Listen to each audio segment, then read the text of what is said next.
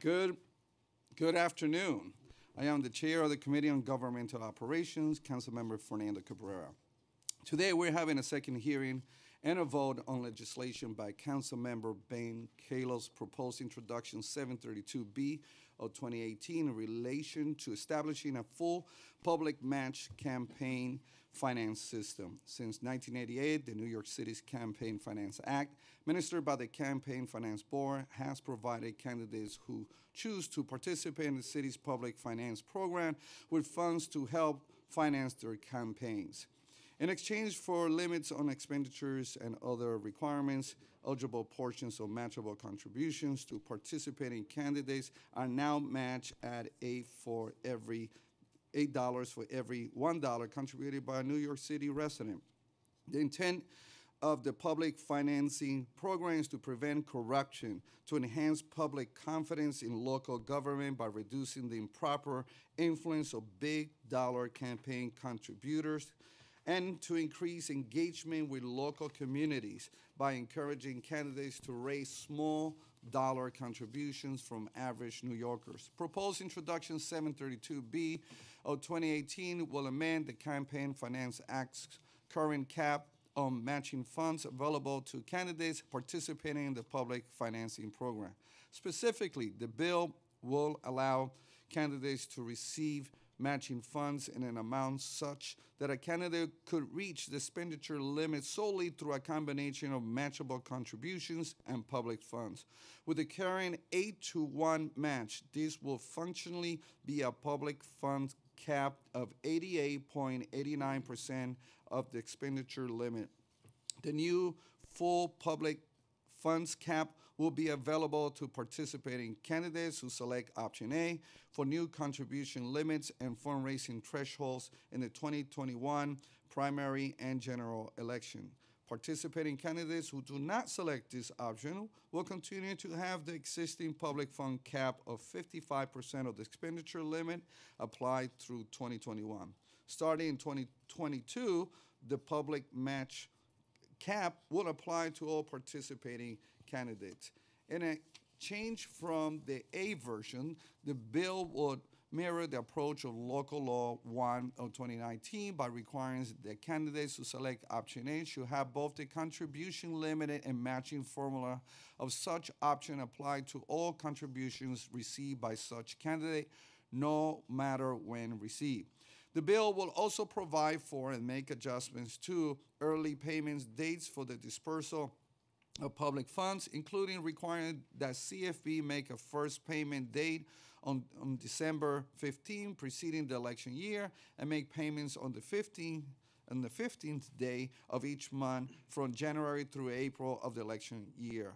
Conforming amendments are made to align with both the new early payment dates and the new primary dates. The deadline by which candidates wishing to participate in the program must first file a certification accepting the program's terms and conditions, and the deadline by which financial disclosure reports must be filed with the Conflict of Interest Board. Technical amendments are made to the candidate's statement of need requirements, and the bill provides that candidates will qualify for additional public funds if opposed by another candidate who has received public fund payments. The bill will permit participating candidates to use public funds for costs related to defending a challenge to the validity of the candidate's petition to get on the ballot. The bill will adjust the contribution limits for transition and inauguration, and it is to match those for participating candidates under the contribution limits to be in effect in 2022. The bill will repeal the provisions added to the city charter by ballot proposal question number 1 and replace these provisions where not otherwise amended by this bill within the administrative code. Finally, the bill will remove portions of the Campaign Finance Act that have expired or have been rendered unenforceable. I would like to thank our staff who made this hearing possible: Brad Reed, Daniel Collins, Elizabeth Cronk, Emily Forjon, Sebastian Bacci, and Charlotte Martin, as well as my own legislative director, Claire McLevain. I will now ask the sponsor of the bill to speak on his legislation, Councilmember Ben Kallos. I want to wake up in a city with a government that actually works for New Yorkers. Affordable housing, a world-class education for our children, and a transit system that gets you where you need to go. For far too long, politicians have spent their time fundraising from the 1% instead of working for the residents who elected them. Spent more than a decade fighting to clean up our government. I put state legislative voting records online 10 years ago, almost to the day. I authored the law that made the city council a full-time job and eliminated personal income payments to council members from the speaker to reward and maintain loyalty known as Lulus. However, candidates for mayor could still take contributions of $5,100 from real estate developers or even more when it's bundled by their entire family. When I got elected, I introduced legislation to increase the match to $250 per donor and allow candidates to go from matching a little more than half of the small dollars they received to matching every small dollar. The problem was that while public matching system worked for the city council, helping newcomers who reflect the communities and diversity of our great city get elected, at a borough-wide and citywide level, the big money gap was far too large to fill with small dollars. To run for city council, you had to raise $68,000. But that big money gap grew to $2.6 million for mayor. When I introduced the legislation to close the gap last term, I could not secure a hearing on the bill until we got 32 sponsors, even though I was the chair of the Governmental Operations Committee. Now I want to take a moment to acknowledge and thank Fernando Cabrera, who was my co-prime sponsor last term when I was chair and continues to be my co-prime sponsor now that he is chair. His passion for elections and campaign finance shines through. Thank you.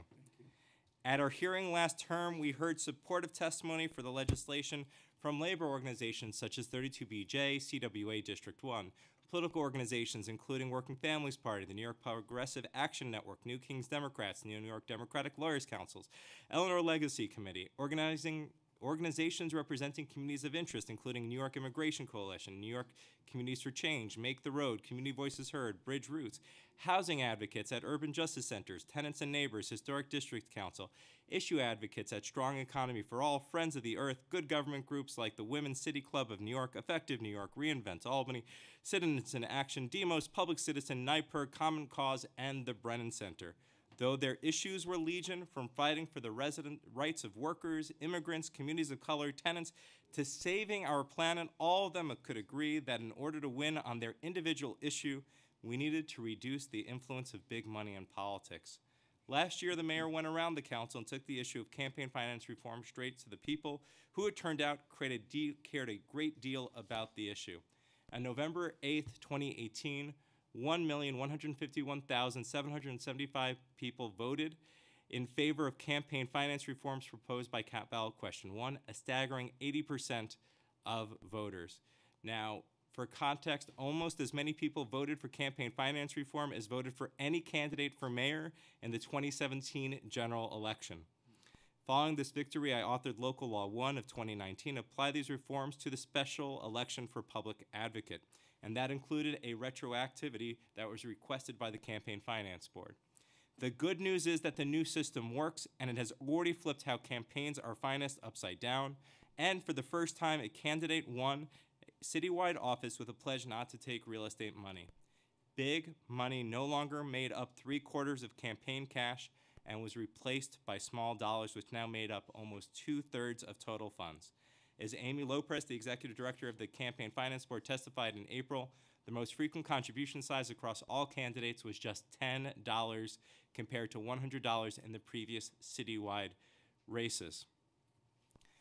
But 1/3 of the money is still coming from big donations, and that is directly related to the gap that still remains. That's why we need a full match, and we need to do it now, and in part because we couldn't get it done before.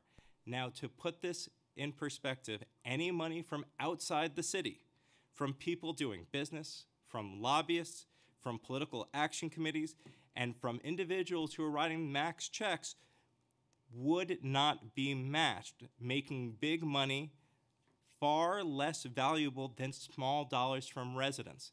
And on that big money piece, only that first 175 or 250 gets matched, and the rest doesn't. City councils will look a lot more like a clean election system, with 121 contributions of 175 giving them all the money they need to run.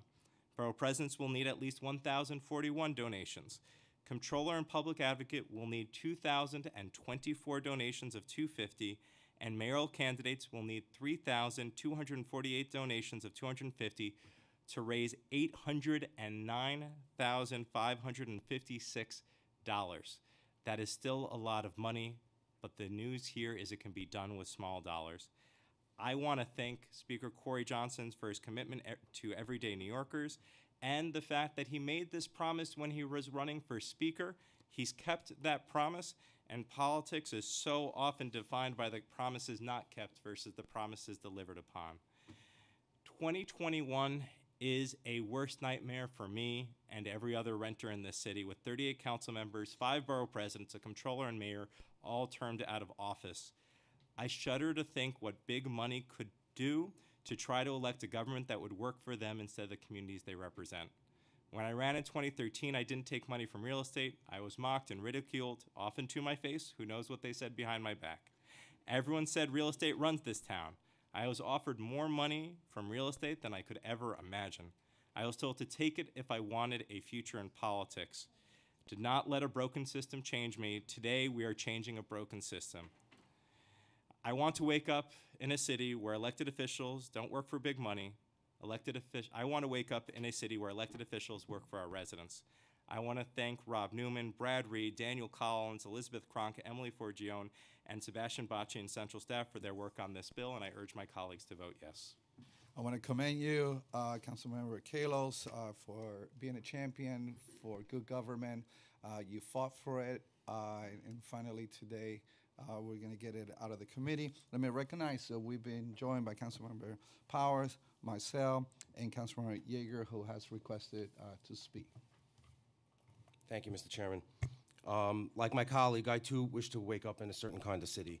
I'd like to wake up in a city where we don't have homeless children sleeping on the street wondering where they're going to get their next sandwich, where we don't have NYCHA apartments falling apart, where we don't have libraries underfunded, where members of this body don't stand on the steps of City Hall throwing their fists in the air every single day saying, where's our money for this, that, or the other thing, very important priorities in this city.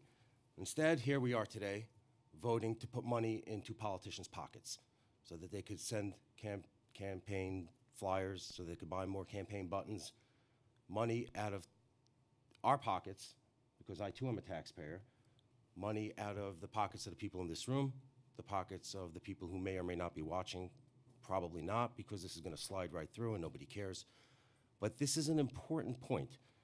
7 months ago, the voters of this city voted to enact a campaign finance system that is the most generous in the nation. Up to 75% of a budget will be paid by taxpayer funds. 75%. That means in the mayor's race, of a cap of $7.286 million, up to $5.5 million would be paid for by the taxpayers. This bill will change it that the full $7.2 million could be paid for by the taxpayers. In a council race, $190,000 is the cap. The taxpayers would have been on the hook for $142,000. Now they'll be on the hook for $190,000.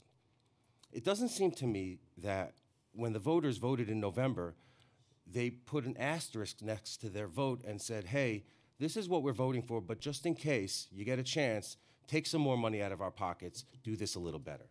I don't think we got that message. I didn't get that message. That's not what I heard. What I heard was there was a yes-no question, and the yes won.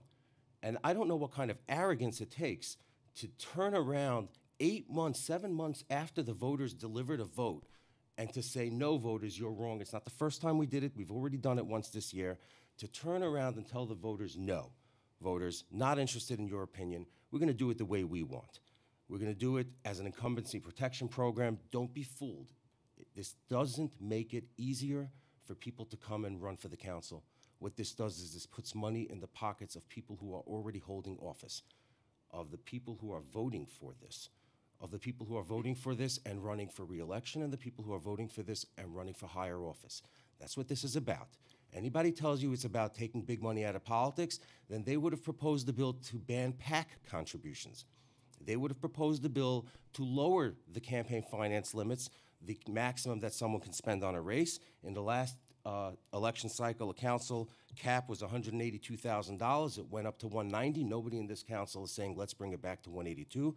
The mayor's race was $6.96 million in the primary and the general, each a separate cap. It's now $300,000 more for a primary, $300,000 more for a general. Nowhere in this body are you hearing the words, hey, let's bring that cap down. We want to get big money out of politics. Let's hold the spending down. Nobody is saying, hey, let's limit how much we're giving in public funds to the contribution limit of $250, but instead of matching $250, let's match only the first $25 of that. What regular New Yorker walks around with a checkbook throwing $250 at politicians? That's not the way campaigns are funded when you're talking about the grassroots. When you look at candidates who raise money from the people of New York, they're not raising in $250 clips from the regular person who runs the block association. Those people are giving $25. Lower the contribution limits even further. Nobody's saying that, because this is not about getting big money out of politics. This is about dipping the hands of politicians dipping their own hands into the pockets of the taxpayers to swipe the cash, to do it now when it's under the radar, when nobody's going to notice because everybody's watching what's going on in Albany and everybody's watching what we're doing on the budget, and this is going to slide right through with literally no debate. This is the debate. You're watching it right now, and now it's going to pass. I will be voting no, Mr. Chairman. I recognize that my colleague has long desired a program that provides for a more generous public financing system. But it's also important to note that his proposals were made long before the voters actually opined on it. The voters have spoken, and as the chairman said in his description of the bill, literally amongst the first words in the bill are the words that this bill, I want to read it so that I don't get it wrong.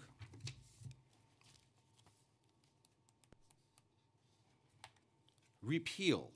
We're repealing the decision of the voters made not 7 months ago.